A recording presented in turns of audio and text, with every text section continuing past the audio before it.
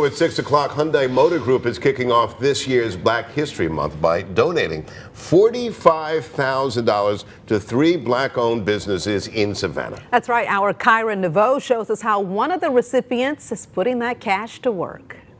While under construction, the Savannah community is already feeling the impacts of the Hyundai Motor Group mega site. For Black History Month, we provide financial support to 3 small black-owned small businesses, so that way they can foster growth within the community.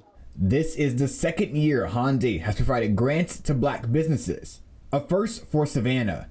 3 businesses, 15 grand apiece. The 12-year owner of Lux the Salon, Latika Moore Early, said she was surprised to get the news. I was like, oh my goodness, is this thing real? It was just like too good to be true, because I'm always on the other side of the giving in and never so much receiving. Moore Early says she already put the money to good use. We used our donations to upgrade our salon equipment. We were able to get new flooring. We were able to get a new washer. So I'm just ecstatic on everything new, and the clients are too. The motor company started the process 6 months ago by working with their local dealerships to help determine where the need for funds are. Our global vision is progress for humanity, and what that means is giving back to the community that we work and we live in. In Savannah, Kyra Naveau, WJCL 22 News.